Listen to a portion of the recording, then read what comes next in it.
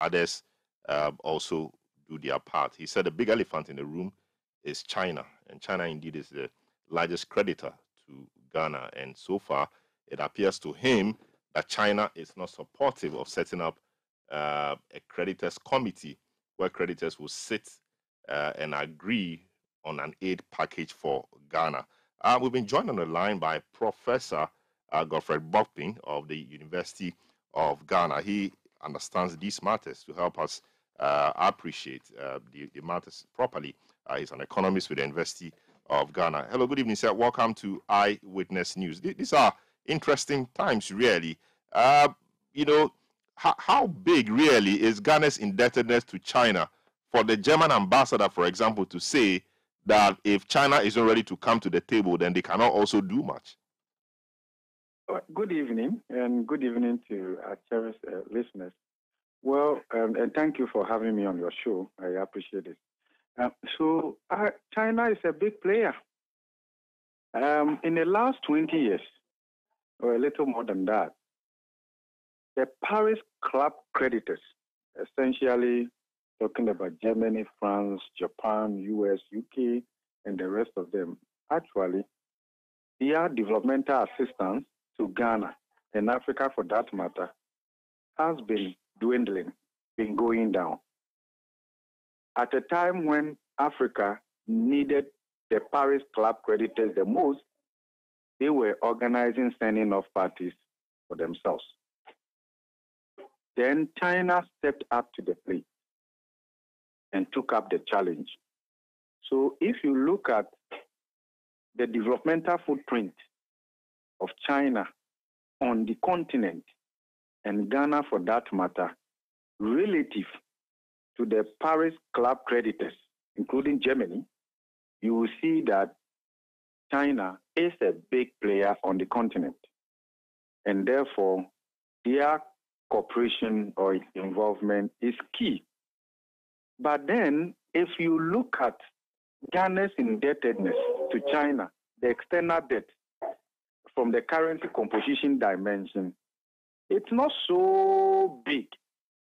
It's not so big so as to say that if we fail to receive debt forgiveness from China, that is the end for Ghana. No.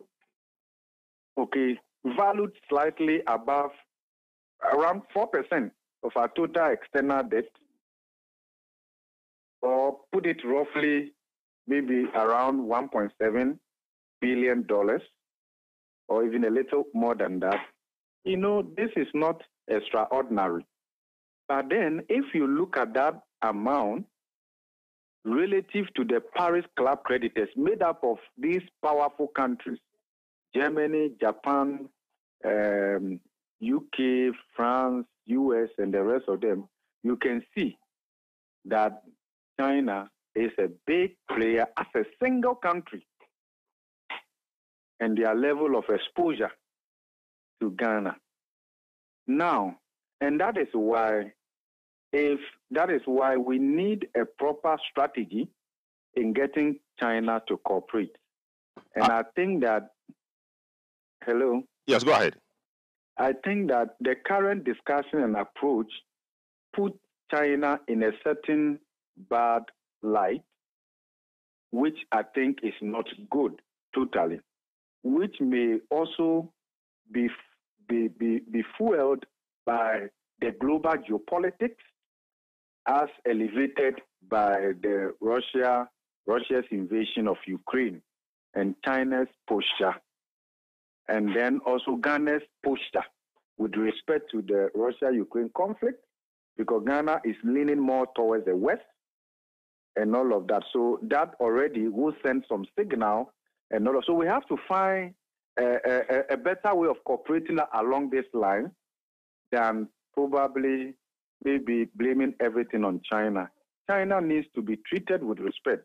Of course, their developmental footprint on the continent is also driven by self-interest.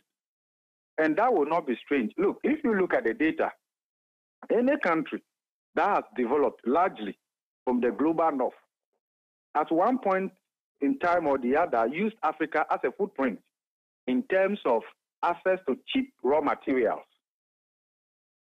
Cheap raw materials, cheap labor in the form of slave trade, access to cheap raw materials, cheap gold, diamond, oil, and all of that. So if you look at the partition of Africa, the scramble for Africa, it was not for really our own human development, but it was more for their interest. Okay? So the literature is clear. China would have also seen that in order to fast track their developmental outcome, they cannot do so without Africa. And that is why they are also here. Unfortunately, in all of these things, Africa doesn't seem to have a clear strategy for engaging these development partners. And therefore, we are unable to negotiate from position of strength because we clearly don't have underlying strategy that we are engaging them with. But should it be a negotiation on block, or everybody, deals with the creditors, according to their problems? Should it be on block, or everybody should just approach their creditors based on their peculiar challenges? That could have been one approach, right? But as we speak right now, and as the German ambassador said, there is a framework. Of course, it has so many issues. We've seen the G20 framework.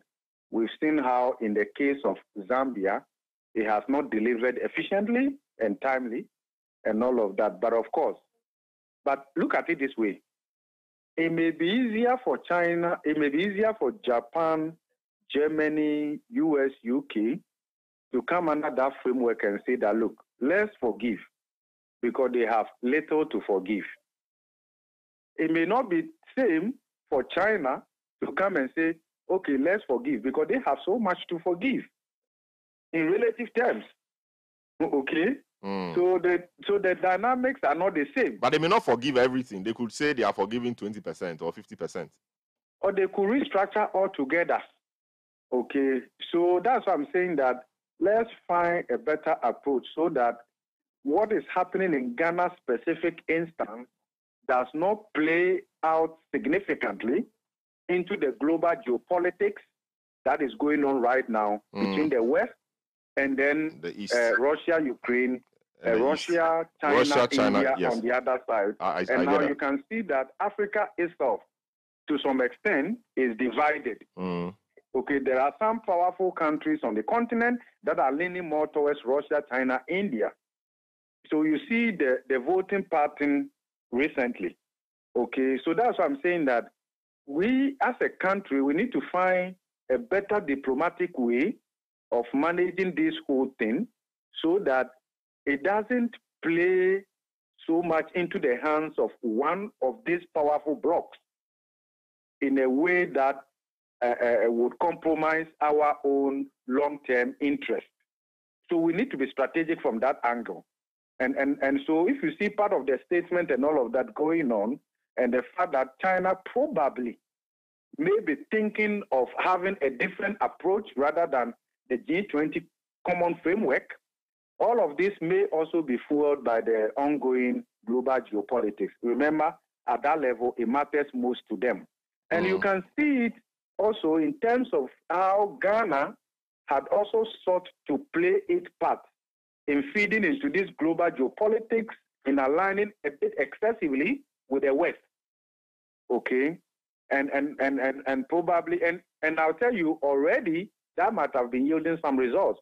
Because my considered view is that if you look at the speed with which the mission team that came to Ghana reached the staff level agreement in a record time, I believe that there might have been some measured pressure from the West.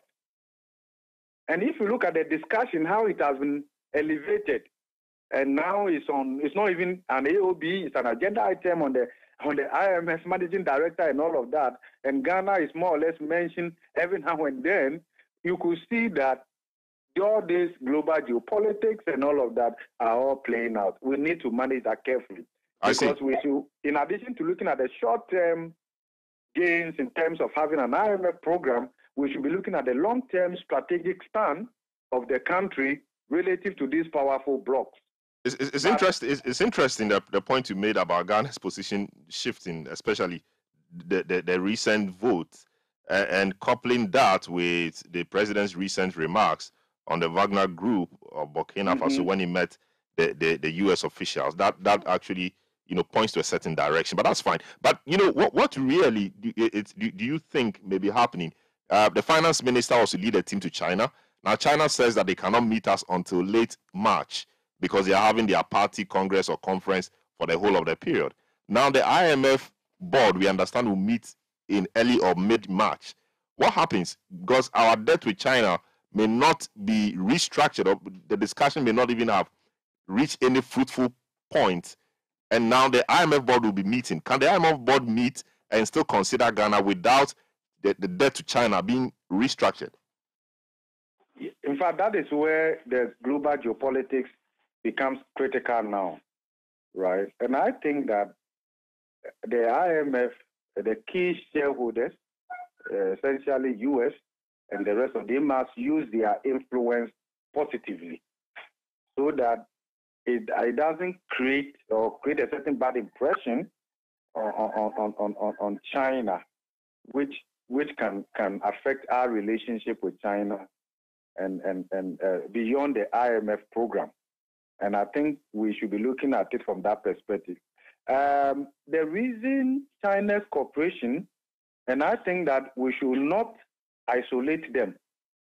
And the reason I'm saying so is that if you look at the existing debt composition, how much we owe China, it's not an outlier. It's not so big, but we need something more from China and our bilateral creditors beyond how much we owe them now. And I will explain it in this form. The 2023 budget has a huge budget deficit in excess of 30 billion cedis.